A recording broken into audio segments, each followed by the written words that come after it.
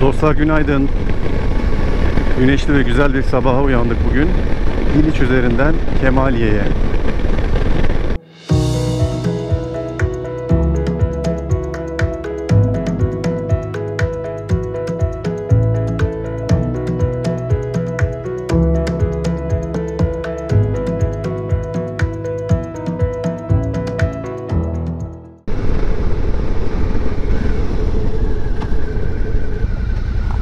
Merhabalar, kolay gelsin. Buradan Kemaliye'ye gidiyor mu? Buradan değil mi? Tamam, teşekkür ederim. Osmaniyeli misiniz? Evet. Ben de Osmaniyeliyim. Neresinden? Ben merkezdeyim.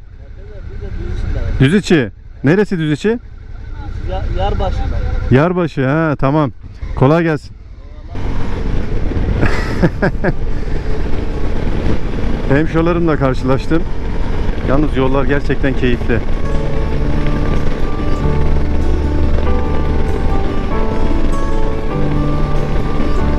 Virajlarla süslü adeta.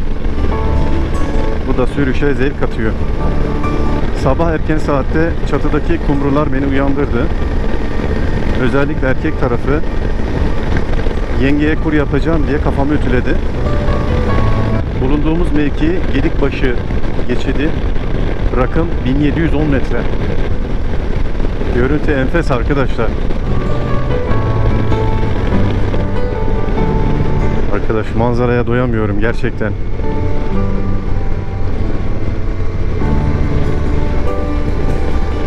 Keşke motoru biri kullansa da ben de arkada seyretsem şu manzarayı.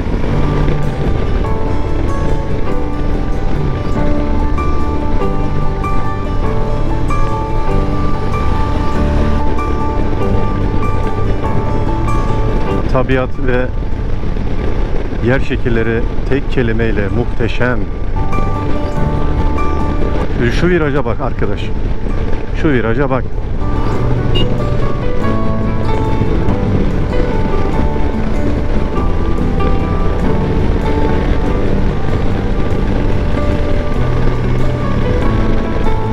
Dostlar, bulunduğumuz mevki çimento geçidi ve rakım 1500 metre. Eğim bir hayli yüksek. Hadi buyurun manzaraya.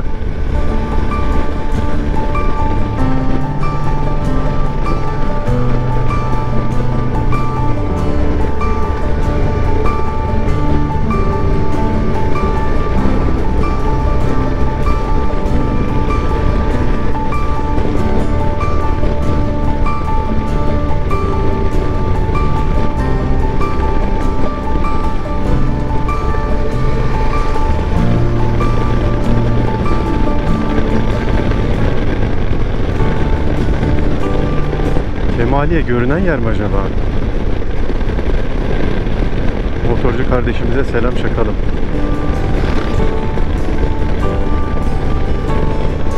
Hakikaten manzara harikulade.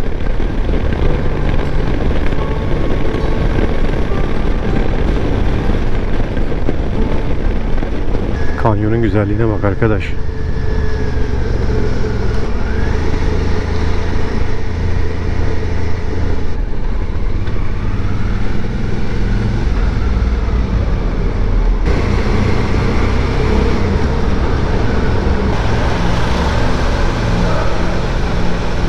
Vay, Kemaliye Köprüsü. Burası galiba Karanlık Kanyon.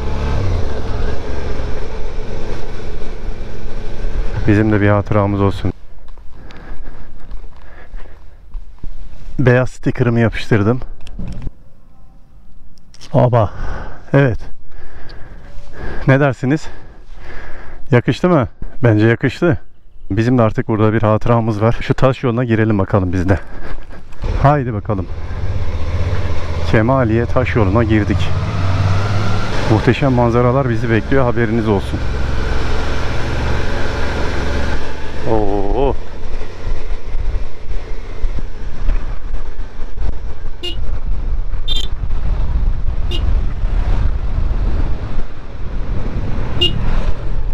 Kanyon nefis görünüyor. İyi ki geldik.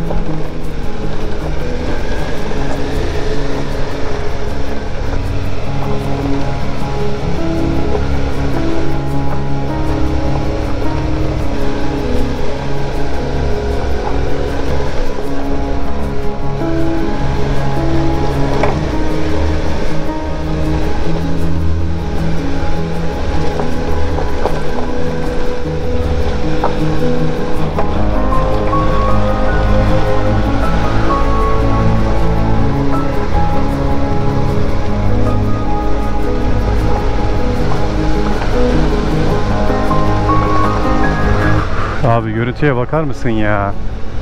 Muhteşem, kelimenin tam anlamıyla muhteşem.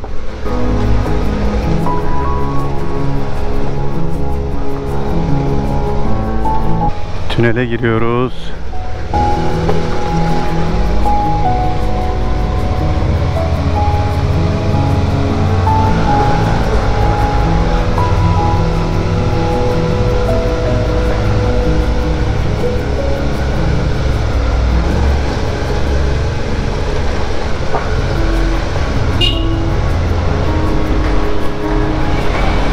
Az öteden git ya. Hayret bir şeysin ha. Gel içime gir bari.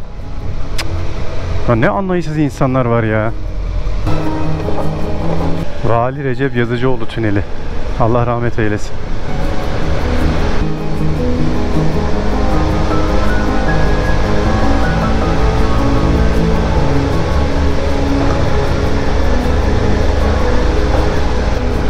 Bekir Köprülü tüneli.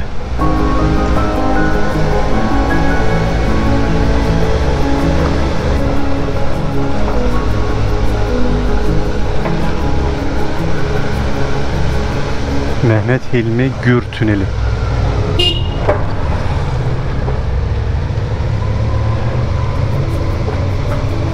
Hacı Ali Akın tüneli. Zehra Bilginoğlu tüneli. Muhlis Cüher tüneli.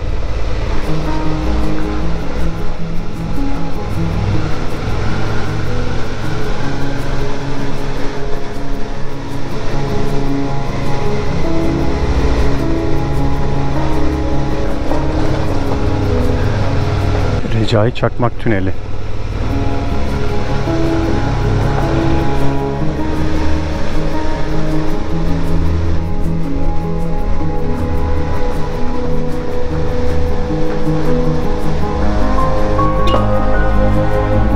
Hadi gel gel.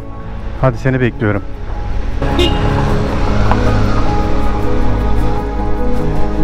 Galiba yıkılan yere geldik. Yol kapalı diyor.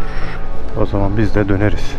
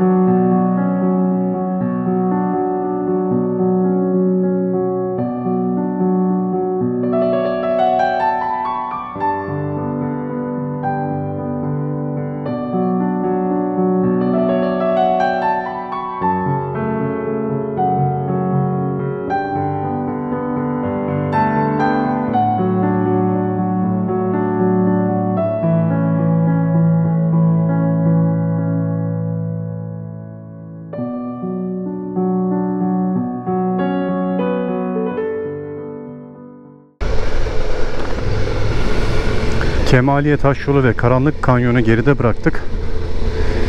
Bu muhteşem manzaraları görmek gerçekten benim için eşsiz bir deneyimdi. Tabii ki bu Kemaliye Taş Yolu'ndan bahsetmek gerekiyor. Kemaliye ilçesini İç Anadolu'ya bağlamak için 1870 yılında inşasına başlanan ve tam 132 yıl sonra 2002 yılında tamamlanan olağanüstü bir yol, dünyanın en zorlu yollarından birisi olarak görülüyor ve tamamen yöre halkının ilkel aletlerle Karanlık Kanyon'un geçit vermez kayalıklarını oyması sonucu ortaya çıkan bir yol. 4722 metresi tünel olmak üzere toplam uzunluğu yaklaşık 8700 metre. Şimdi Kemaliye'ye gireceğiz. Oradan Apçağa köyüne geçeceğiz. Yeşillikler ve devasa kaya kütleleri arasında konumlanmış çok şirin, güzel bir ilçe.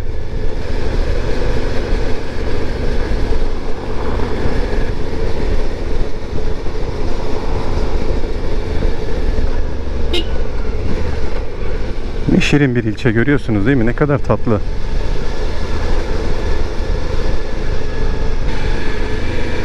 Kültür ve turizm şehri Kemaliye'ye hoş geldiniz. Hoş bulduk. Bisikletli bir gezgin. Hollandalı ya da böyle bir İskandinav tipi vardı adamda. Vay canım benim ya. Sincap ölmüş ya. Tüh. Kıyamam sana ben.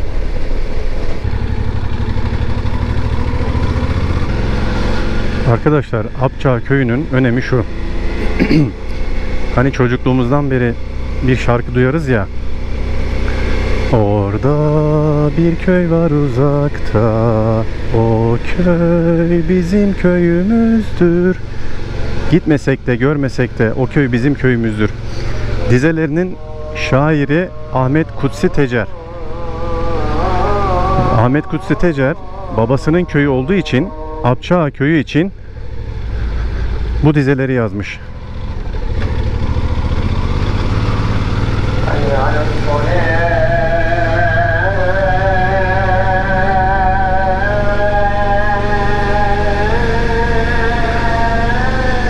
Zirvede bir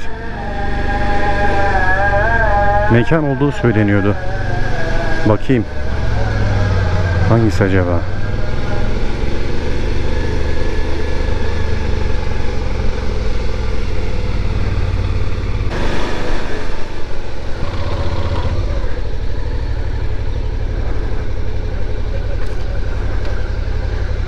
Selamünaleyküm.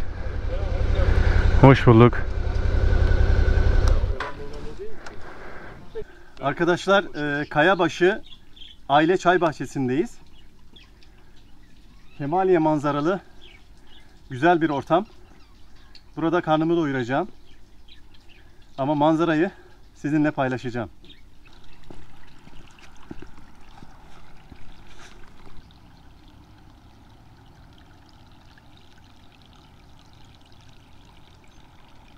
Fırat Nehri ve Kemaliye.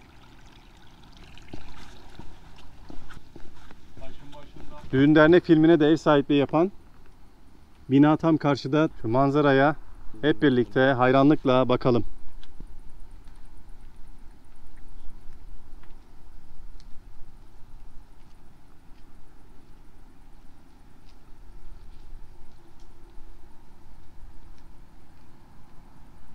Aşağıda tam suyun kenarındaki bina Recep Yazıcıoğlu Konağı.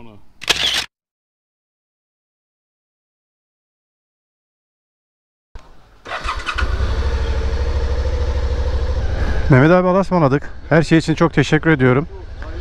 Bahar ablamın da ellerine sağlık. Görüşmek üzere inşallah. Mekan hakikaten harikulade bir konuma sahip. Manzarası enfes.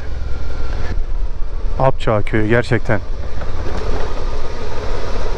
harikulade bir yermiş ya. Bayıldım.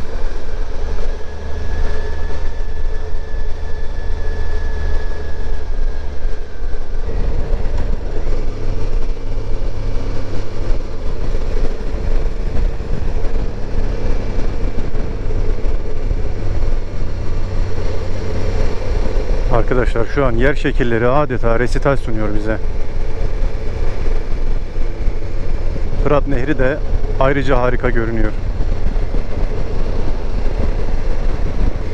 Arkadaşlar ben bu yolu 2019 Ağustos'unda geçmiştim ve Kozlupınar köyüne hayran kalmıştım uzaktan. Ama bu kez hayran kalmakla yetinmeyeceğim. Köye girip köyün manzaraya hakim bir noktasından kayıt yapacağım. Köyün konumu sanki böyle bir kartal yuvasıymış gibi. Abi köyün konumuna bakar mısın ya? Üf.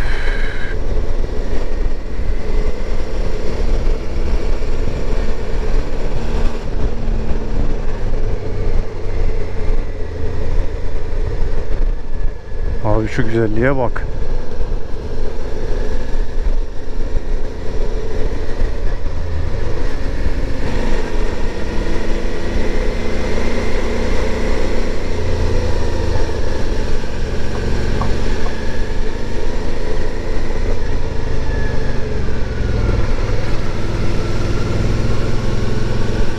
Ne kadar güzel bir yol ya.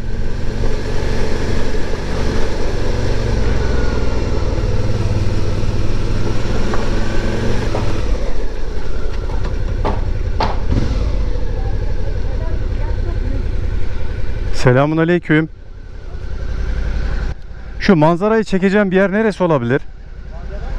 He? Merhaba, hoş bulduk teyzem. Nasılsınız? İyiyiz canım, sen Teşekkür ederim. Çok sağ olun. ya manzarayı seyretmek için kayanın başına gitmen lazım ama. Efendim? Ama o bağların içine giremez ki şimdi. Arkadaşlar köyün içine sordum. Çok güzel manzarası olan 2 nokta söylediler ama motorla oraya gitmem mümkün değil. Epey yürümem gerekiyormuş. O yüzden şu virajın tam köşesinde bir yerde manzaraya bakacağım. Fırat Nehri. Köyün manzarası böyle. Karşıda da bir köy var ama hangisi bilmiyorum. Yakışıklım burada.